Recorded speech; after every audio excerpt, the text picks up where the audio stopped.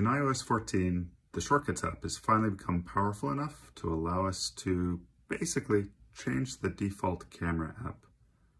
So first, find your Shortcuts app, click the plus sign, create personal automation, scroll down to app, and we're going to trigger our automation by opening of the camera app.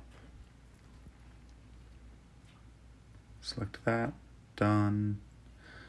So when the camera app is opened, it will trigger an action. We want that action to be, you have to go to scripting. We want it to open an app.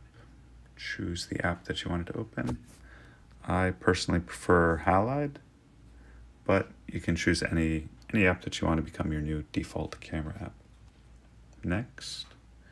And as you see, when camera is opened, it'll do open an app, it'll open the Halide app, and ask before running. I personally turn the ask before running off because it becomes more seamless, but you can leave that on if you don't want to always open up a different app.